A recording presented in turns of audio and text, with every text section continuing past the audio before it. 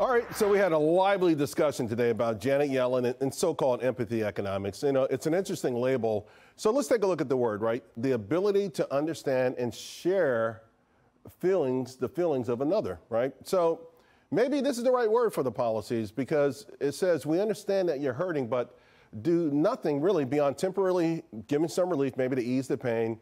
And it makes the case really, I think, for a lot of these folks who harder. I mean, talking about sufferers, right? They're never really able to heal themselves.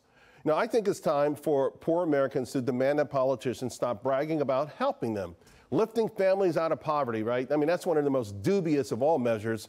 We're talking about a household income of $26,500 for a family of four.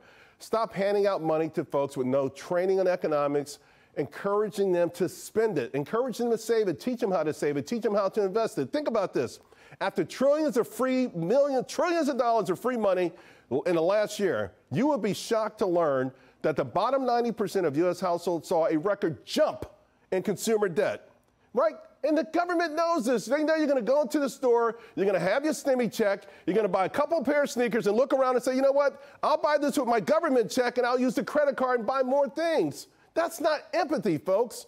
So if Janet Yellen demands that poor children, if she would start to demand that the poor children of America get the same rigorous education that her children received, that would be empathy. And at some point, we would have a country where nobody would need to have any pity for anybody else. That's what I would love to see. That's empathy economics.